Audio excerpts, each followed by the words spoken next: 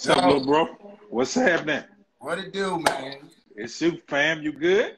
I'm good. How you feeling? Man, I'm good. You know, early morning. You know how we do it. All day, every day. Went into Magic 102's inbox, Faith and Fame with AV, Darrel Walls of the Walls Group. Went into the inbox this morning. Somebody posts, I've been listening to this single for 3 straight days. Man. Brand new single, PJ Morton featuring you, Darrel Walls, and Zacardi Cortez. He said 3 straight days, bro. That made me feel good. It's a feel-good song. Yeah. I was like, you kind of got this island vibe to it, man. Yeah, for sure. That's PJ, man. So PJ, it's a remake of a song that he did for Amber Bullock back in the day. But it's always been dope. But he was like, man, I want you. It was originally supposed to be us. It was supposed to be me and like with the Walls Group was supposed to do it.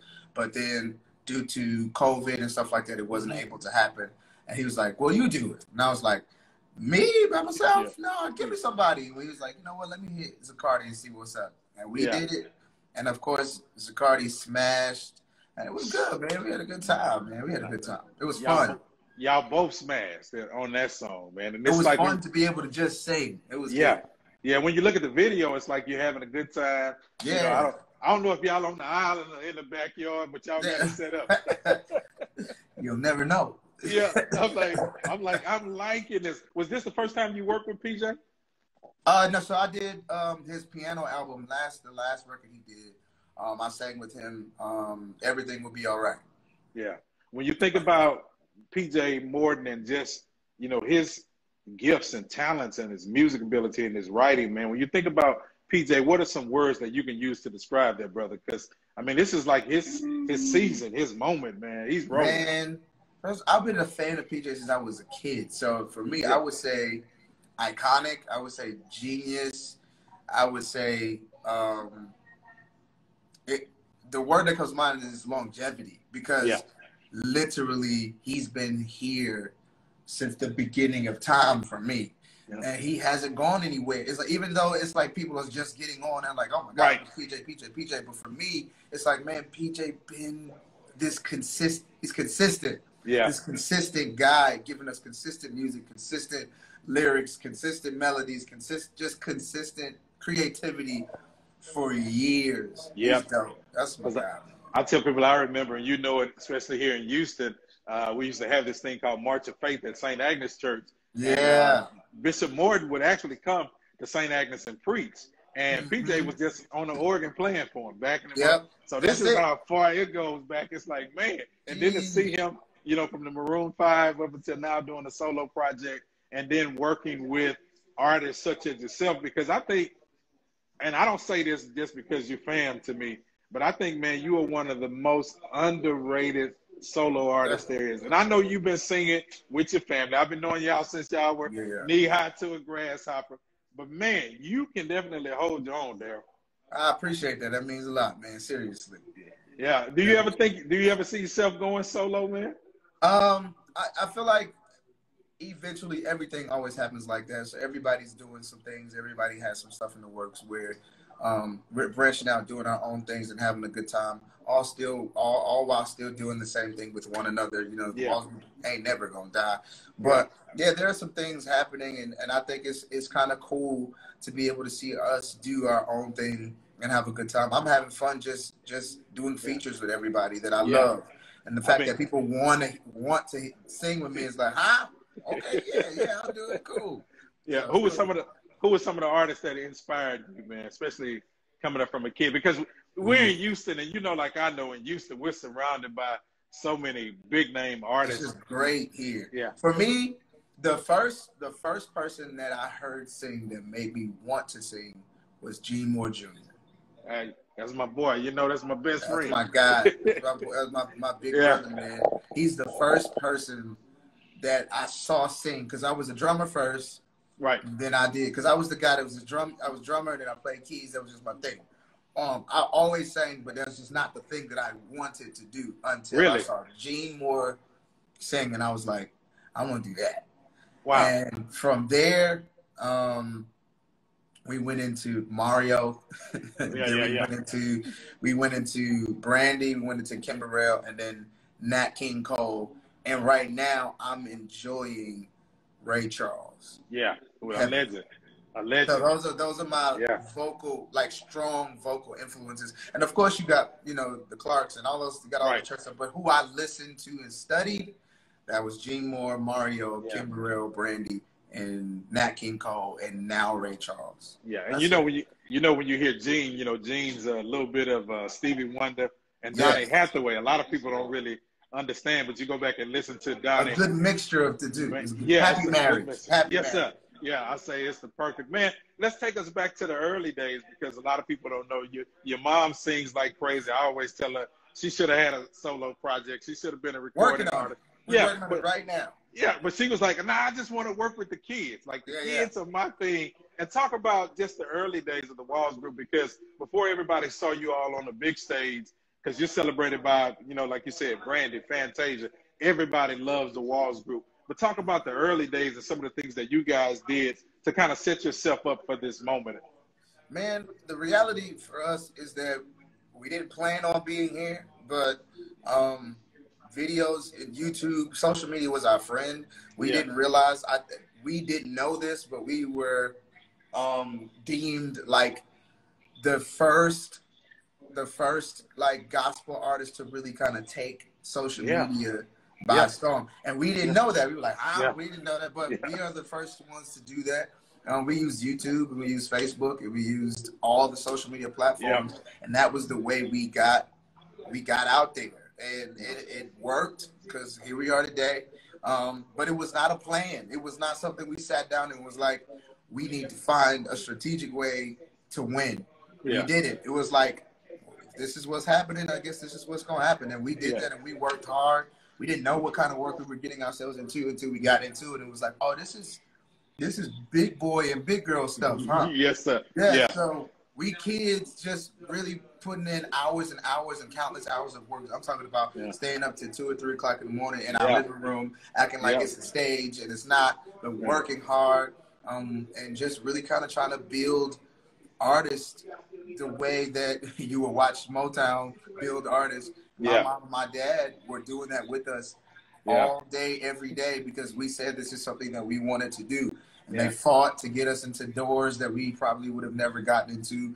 And we just kind of just pushed, kind of bogarted our way into it just a little bit. And then let Jesus do the rest of the work. That was it. Yeah, because the door's open. Like you said, a lot of us were kind of shying away from social media. One, because we really didn't understand it.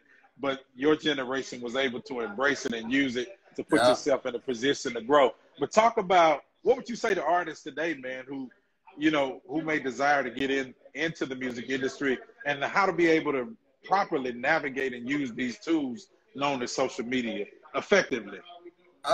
What I would say is this. What I would say is, if you want to do this, make sure this is something you're supposed to do. I always say that. Make sure it's something that you are really supposed to do, because it is a thing for the mental, and it is a thing for the emotional.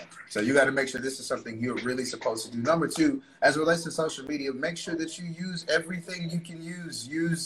Use it to the best of your ability. You got to engage. You got to make sure that you're very strategic in what you post, how you post it, what you're doing. Let people know that you're serious about it. And everything that you post, don't just post, don't half behind it. You know what I'm saying? If you're going to post something, make sure whatever you post is amazing. Whatever you post is great, so that when people see it, when it starts circulating, it's like, whoa. And then also make sure that what you post, you can do. You know what I'm saying? And that's something that's important. But also just manage your platform very well. My mom always says, keep your name clean. Right. And making sure that whatever you do, however you present yourself, it is with the utmost respect, and just be amazing in everything you do. That's it. And y'all always been doing that. We're talking about, if you're just joining us, PJ Morton's getting ready to release the Gospel According to PJ album. It's going to come out on the 28th. But the brand new single, we're featuring it here on 102, is So in Love with Darrel Walls and, of course, Zacardi Cortez. And for those that's just joining us now, tell us how this all came about, you guys being a part of this single. So PJ hit us. He hit me. And he was like, "Man, I want you to do this. I'm doing this gospel album. I need it to be done in like a week." We were like, "What? Like, what is that?" PJ literally does records in like 2 to 3 weeks. I love it. So he was like, "Man, I got to get it done. So can y'all get in there and do it?" And I was like, yeah, let me see what I can do." And COVID was a thing, so we kind of had to make some difference. So I went by myself. I laid the BGVs, and I did the verses by myself. And I was like, "Man, I can't do this by myself. You got to have somebody."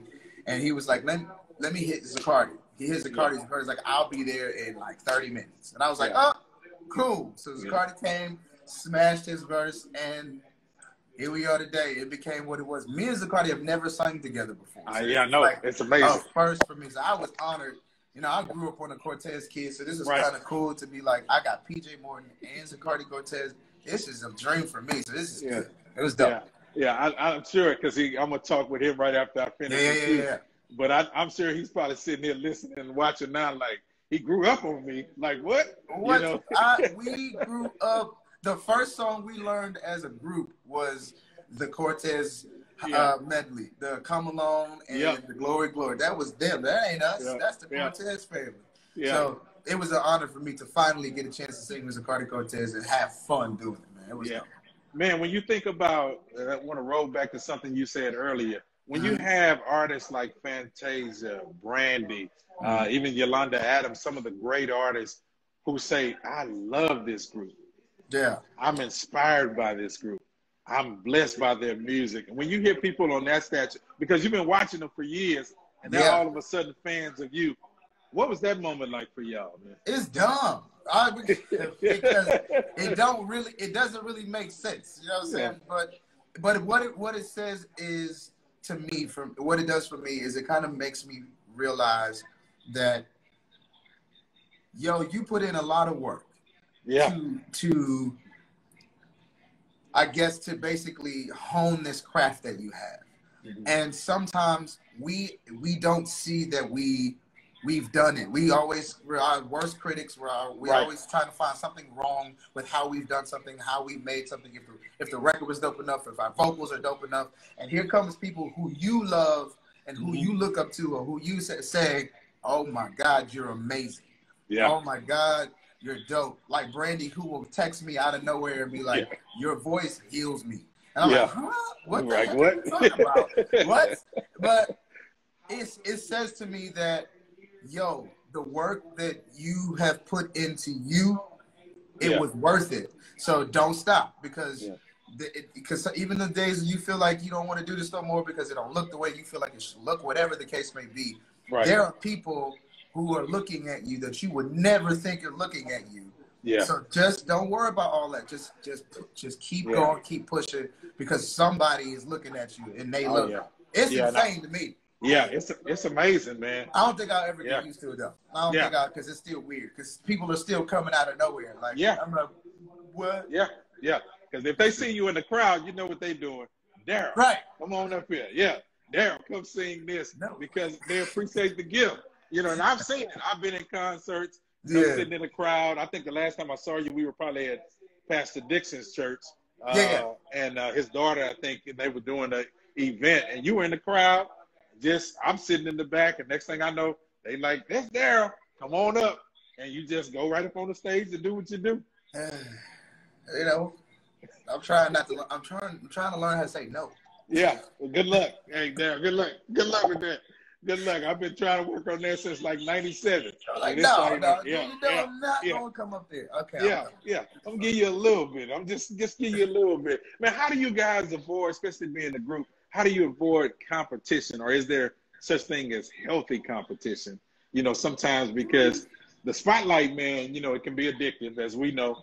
But how do you guys avoid competition, because y'all work so well together as the Walls group? Competition between each other? Yeah.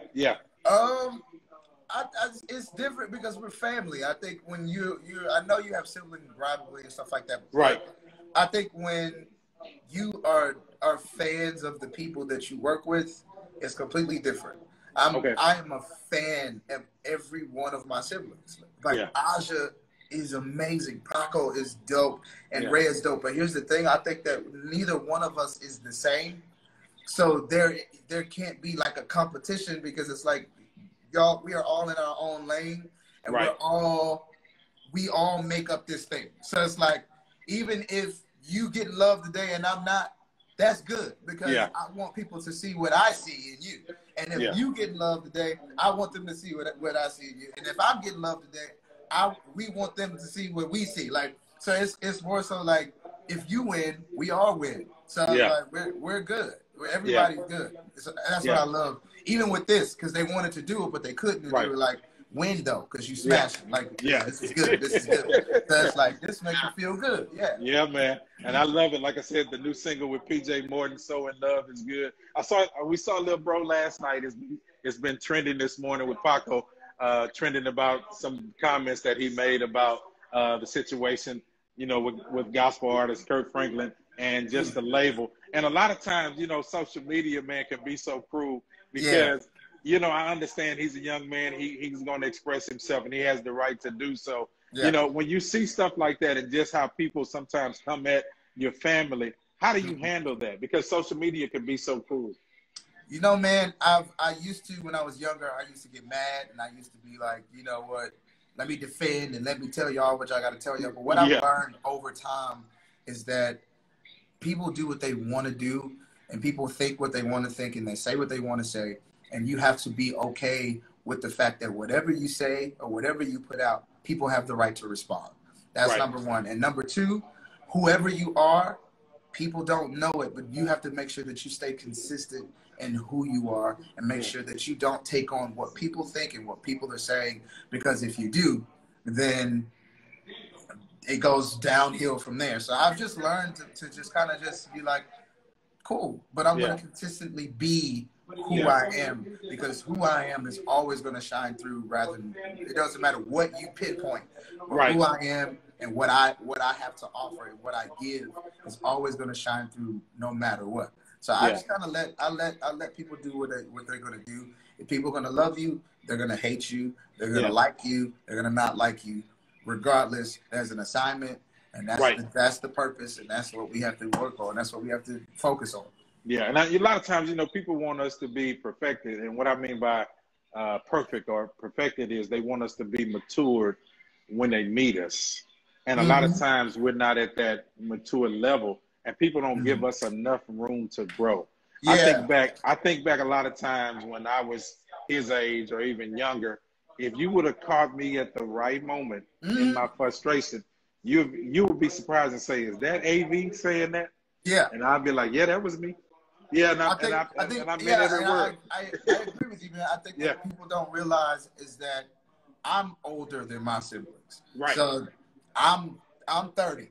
So they're not. They're just getting into their 20s. You know what I'm saying? So, but what they don't realize is that they've had to grow up in this place. Right. They didn't get a chance to grow up, then come. You understand what I'm saying? So they grew.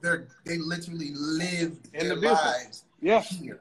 So while he's trying to figure out what a man is for himself and what that looks like and what he wants to do and where God is taking him or whatever his journey is, it kind of sucks that he has to do it in front of people. Right. But people don't give you the grace to grow. No, they don't give you the grace to become. They just want you to be. They want you to be there already. But what they don't understand is that you're at home growing too every day. Doesn't matter what age you are. We're always in a season. We're always in a transition, always progressing, always moving forward.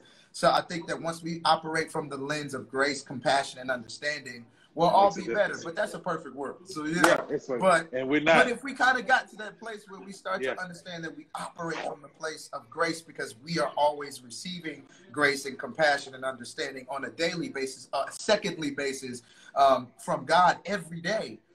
We have to learn how to mirror that image and do the same with people who we don't really know, and try to allow them the space to grow, because you don't know what this moment will do for him or for them, because next month or in a year from now, he'll look back and be like, wow, wow. You know what I'm saying? Because I tell him, like I said, man, we didn't have this social media platform. We didn't grow up in that. A lot of things that we just dealt with in our own situation or confrontation, or however we dealt with it in that moment. We didn't move on. But if we had these cameras social media. True. We had this platform. True. You would look at a lot of us differently. Completely. You know, back then, yeah. Listen. So we were hot-headed. Like, we go to the church and try to handle some stuff compared to just, hey, I'd rather you express it on social media than you go and have an all-out fight. Yeah, I'm trying. Yeah, just do it here. It's easier. Truly. You know, you know your daddy like I know your daddy. And if it was going down, we were going to get it over with right then and there. Okay, that's all I'm trying to say. But the people don't know that because social media was dead back then. Yes, but sir. you know what I'm saying? we know God's grace. God has been kind to us. We thank you for mercy. Yeah. And we know the business can be ugly.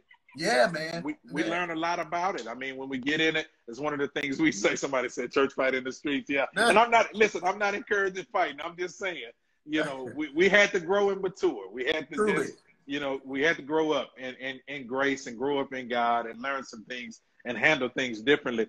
But when it comes to the music industry, and especially the business side of it, talk about that, man, just how important it is to make sure that you become a student of the industry and not just an artist. Yeah, make sure you become a student and not just an artist, but also not someone who's bitter, man, because it's easy to become those things in this industry because it can be very, very cruel and it can be very, very, you know, hard on the mental and on the, that's why I say, make sure this is something you're supposed to do because even the ones who are supposed to be here they're fighting for their mental sanity every day.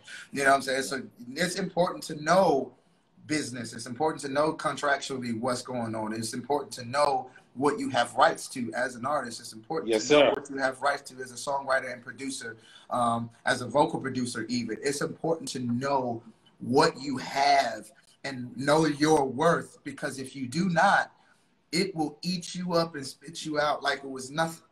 And I feel like a lot of times we watch Unsung, or we hear stories. We think that people are supposed to have all this money, and they're like, nah, I don't have nothing because I'm broke. Yeah. You realize that we're signing contracts and we're doing things just because we think that when you sign to this person or you sign to this label that this is what's going to happen. But you don't realize that there are things and stipulations in these contracts that literally make you're basically owing a bank for the rest of your life if you're not careful. That's basically what you do. You're taking out an interest loan that has an interest rate that you will just, you be like, what the heck? Paying back for a long time. And it keeps going, it keeps going, and it keeps going, and it keeps going if you're not careful. So what I've learned is to know and make sure that before you do anything with anybody, you make sure that you have the right people in place to make sure that you are protected and that everybody wins. If that doesn't work or if that's not happening, then you need to let that go or talk to somebody to help you out. Make sure you don't just go. I don't care how amazing you are. I don't care how great you are. I don't care what they say to you. I don't care what they promise you with their mouth. You have to take people for who they are. And 9 times out of 10, you don't know who they are. So you can't take them for nothing. So what you need to do is you need to say, all right, thank you for believing in me. I appreciate you. But at the same time, let's make sure this business is handled correctly. Because I don't want to have to feel like go back to who I used to be and blow up your house and shoot your car up and then you know, I don't want to do that. Let everybody be copacetic and we do it the right way. I don't have to pray about it and pray God to get me out of it if I do it, use wisdom in the beginning. You know, beginning. So, wisdom is the principal thing. Yeah. So we got to make sure we do that. Listen, little bro, man, I appreciate you, and we're definitely gonna have to come back on and continue this conversation. Listen. Man. Everybody, 102 today, Majic 102. We're playing the brand new single, So in Love, featuring Darrel and Zacardi Cortez as we get ready for the Gospel According to PJ's album will drop on the 28th of this month. And that was Candy Eastman rolling by. I appreciate that, Candy. She kind of kicked my chair in church. I almost went back there. I almost slipped. I almost slipped. Like, what? Come on, say hi. I'm sorry. Hi. Hey. Yeah. What's going on? Appreciate you. Yeah. You good? See good. All right, see good. Appreciate you, little bro. Now, when is the new music coming out, man? When we gonna get some new music from you? came back from LA from recording our new single called Stand Still, man, and I cannot wait for people to hear that. I wrote that. Tyrone Bell and Warren Campbell produced it with me, and it's going to be incredible. It has this old 80s, 70s Clark Sisters feel, man. I can't wait for people to hear it, man. It's gonna be insane. So hopefully before the end of the year is out, y'all will have something to hear and like at the same time. Yeah. And then Magic 102 gonna play it. And I'm gonna say is bring it home first. That's all you already know what it is. You see what I'm saying? Listen, bring it home first. You already know. Houston first. All day. Bring it home. Love you, little bro. Appreciate you, man. Peace out. All right. Peace out.